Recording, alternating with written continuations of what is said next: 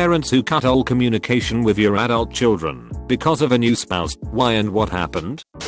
My father got a new girlfriend, who then became his wife, and I haven't heard from him since. Last time I interacted with him was when I was maybe 13. Now I'm 21 and always wonder why he cut contact with me. I speak to my only grandmother, his mum, a lot. I get updates through her on him. I know he had a nice wedding, has 2 children, bought a house, and got a nice raise recently. I don't think I'll ever get an explanation why he cut me out, but it'd be interesting to see replies on this question. Maybe I could get some insight on his perspective.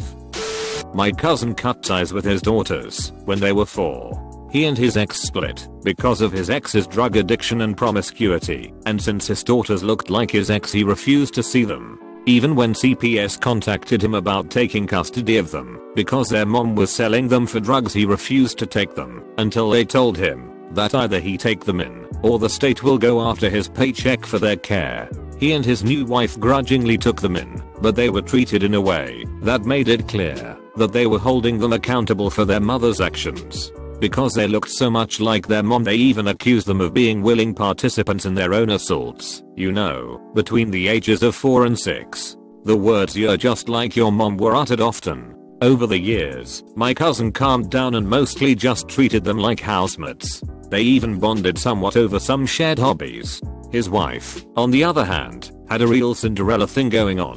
The older and prettier the girls got, the more she tried to ugly them up. They were given baggy boys' clothes to wear, unflattering haircuts, chunky eyeglasses, and refused orthodontic care despite the girls having teeth like a busted up lawnmower. The words "do you want to look like a whore like your mom?" were also uttered frequently. They both ran away from home when they were 17, moved in with a couple of older friends who happened to be males. This was confirmation to my cousin's cunt wife that they were, in fact, whores just like their mom. So she convinced him to cut contact with them before they came back and ruined their lives with their pimps and drugs. He has had almost no contact with either of them in nearly 15 years because his daughters just happen to look like his hated ex-wife. TL. Doctor, kids look like ex. Dad can't handle it, and new hambeast of a wife is jealous. My mom and dad were divorced when I was a baby. I saw him every other weekend until I was 7 years old. That year, he met a woman who had 2 little kids of her own. She moved in with him, and they pretty obviously didn't want me to be a part of it. I woke up on Christmas morning at my dad's house to find no presents under the tree for me. I sat and watched his girlfriend's 2 kids open their gifts. Again, I was 7 years old. I never went back and never saw him again. They got married not long after. I wasn't invited. He only lives about 30 minutes away from me. I'm 29 years old and married now. I could write a book about how ridiculous the situation is. Oh well, my husband's dad is amazing, so at least I have him now. I'm in the process of this with my mom right now, but it's happened a few times in the past as well. I couldn't tell you exactly what goes through her head at the time, but she meets these men, marries them within months, sometimes days, as crazy as that sounds, then totally cuts off contact with the rest of the family. The last time that had happened, my younger sister was still living with her and helping pay bills while she went to college. My mom basically told her, "I'm getting married, so you need to move out immediately." She always comes crawling back with some sob story a few years later, and one of my siblings always totally falls for it. I think, in a way, she resents that she was forced to raise us after my dad did the whole leave and make a new family thing. I think her way of separating herself from the 18 years that she considers wasted with him is pretending that she didn't have children with him too. Of course, that's just my opinion. There's really no understanding why she is how she is. My biological father did this to me. He had been having an affair and divorced my mom and took off right before I was born. The only communication he gave was to my mom, threatening to have me taken away if she fought for child support because he had quickly remarried and would look a lot more stable than her as a single mom in the military. A few years later he sent my mom a letter asking me to write to him, and I wrote one letter. He immediately called my grandmother, the only number he had, and demanded my mom prove I was biologically his, because I was listed under his SSI or something, and he was trying to find a way to have me taken off. He used my letter to try to prove I didn't know him, so how could he possibly be my father? I didn't hear from him again. His wife sent my mom a letter and obituary when I was 12. He died. Never got to meet him. Wife made sure to point out that I was not listed on the obituary as a surviving kid, and it needed to stay that way. She wanted to make my mom aware of what happened, but wanted to also make sure I didn't get any notions in my head that I would be welcome at the funeral if I wanted to come. When I was an adult, his wife used her daughter's FB account pretending to be her to get in touch with me. I have 2 younger half siblings apparently. When I realized it was actually her, I blocked her. But to this day I still peek at the FB accounts of my half sister and half brother. I kind of do wish I could reach out to them, but I'm almost 100% positive they have no idea of my existence, and what kind of an asshole would I be if I shattered their memories and ideas of their family, their father, by contacting them and telling them who I am and how this situation came to be. My stepdad, my real dad, is the most amazing guy ever. I even took his last name starting in high school. If it wasn't for him and my grandpa, I don't think I would have had any idea of what a real father is. My granduncle did this to both of his kids when he married a new woman who demanded they be kicked out. They left the UK, changed their surnames, and now both lead successful lives in Australia, last I heard. This is actually reverse, but my oldest brother, he is 20 years older than me, severed ties from the entire family. My mother had sent his kids gifts for birthdays or Christmas, can't remember, but a few days later in our mailbox they were returned wrapped in brown paper with a hand-written note saying all ties are broken.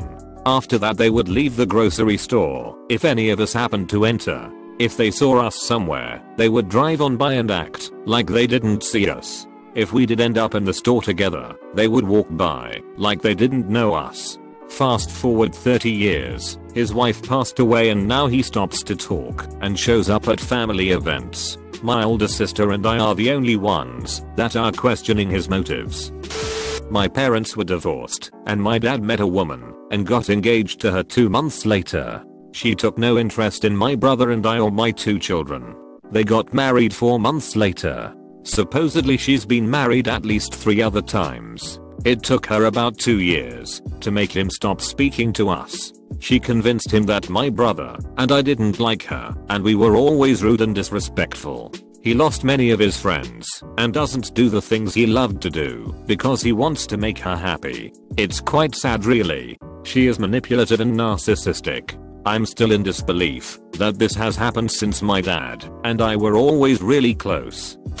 Not a parent, but my family had to cut out my aunt and her family from the rest of us. Her husband pulled my grandma aside and said his goal was to tear our family apart. He tried to turn everyone against everyone, but it's pretty damn hard to do that when he only sees us during big holidays. My aunt was manipulated into thinking she wasn't wanted, when in reality we all hated her husband. Their 2 kids at the time were a bit bratty and arrogant, but that's only because they took after their father. A few times, he would specifically say you're not allowed to hug them when you get out of this car.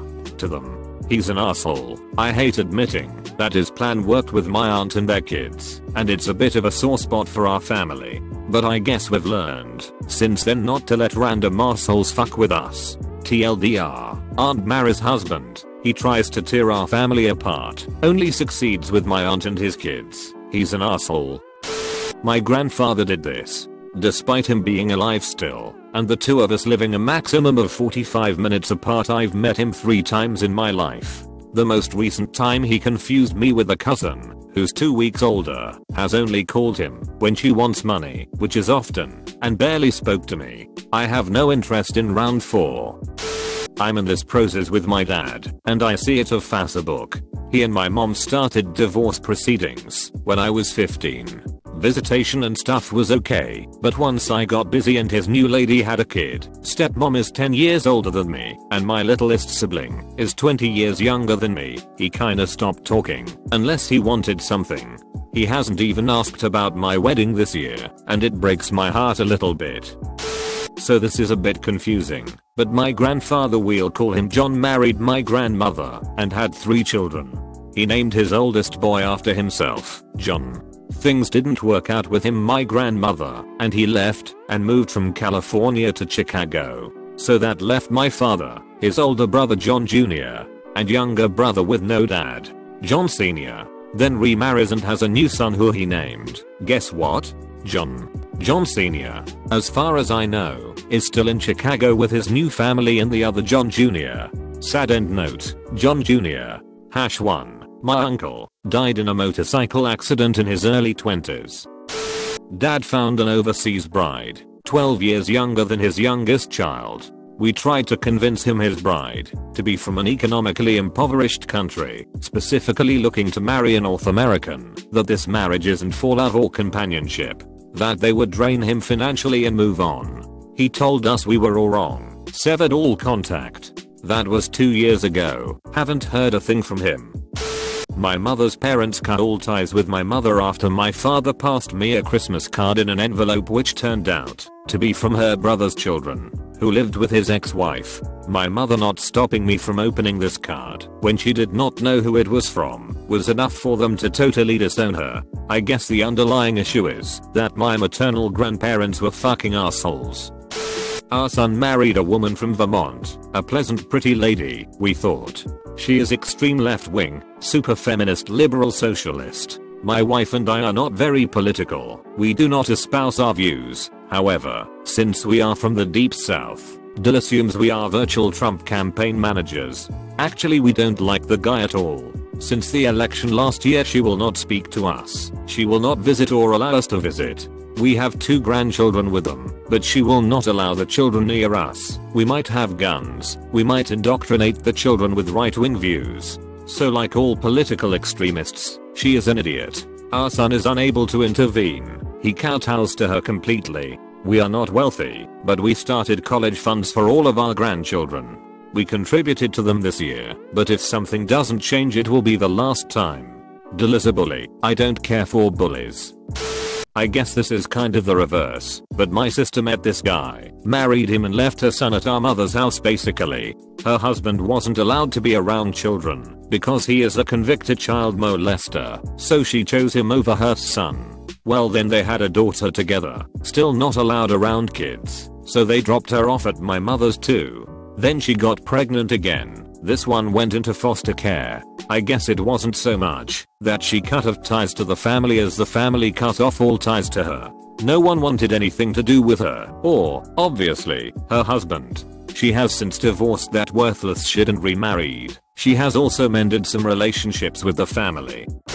My mother told me that my girlfriend of 8 years wasn't welcome in her house because, you know, she's not white. I'm almost 60 years old. My girlfriend is a beautiful Colombian woman who is also my age.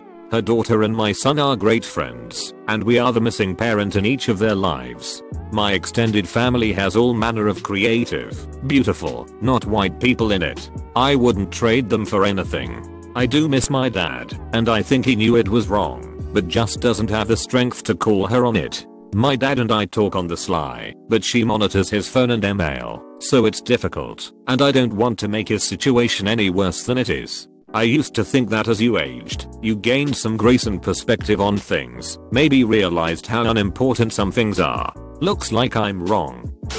A very close friend has alienated himself from his 2 daughters from a previous marriage. He had a daughter with his second wife, and didn't feel his new wife should suffer the financial burden of her stepdaughters. He came up with criticisms, essentially justifications why his first daughters were unworthy. He has no contact with his grandchildren from his first daughters. Not surprisingly, the daughter he had with his new wife is showered with attention, college paid for, debts and traffic fines repeatedly paid by him. The indulgence toward this daughter, to the total exclusion of his 2 earlier daughters, is actually very disturbing to me.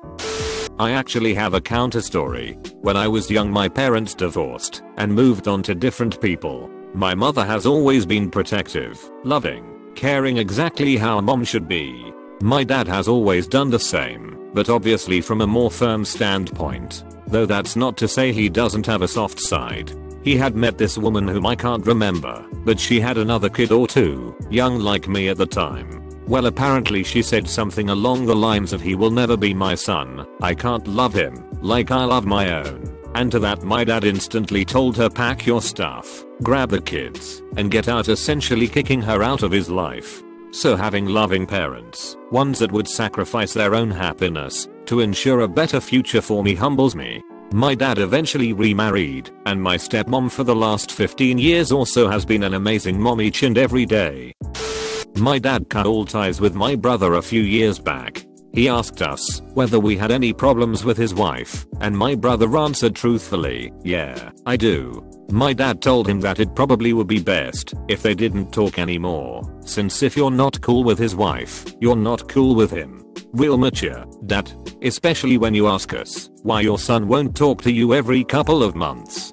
Because you told him not to? My brother was apparently the one to reach out again. After almost 10 years, I think. He met up with our dad, and he had conveniently forgotten about the whole thing. Happened to my grandparents. Everything with their eldest son, family of 3, my mother being the youngest, was normal. Visiting fairly regularly, on holidays, etc. He was about 30 before things started to go south. A new wife came into the picture, and that's what caused things to go downhill. Started only visiting during Christmas, and eventually cut off contact altogether. Last time I saw him was when I was 3. I'm 18 now. He completely cut off contact with the family not long after. We still really don't know why. He was manipulated by his spouse. Last time anyone in the family saw him was couple years back, when my grandparents visited him at one of his tennis matches. Not sure what he said, but he was not happy. They left, and despite multiple attempts at contact by my grandpa, no one has seen or heard from him since.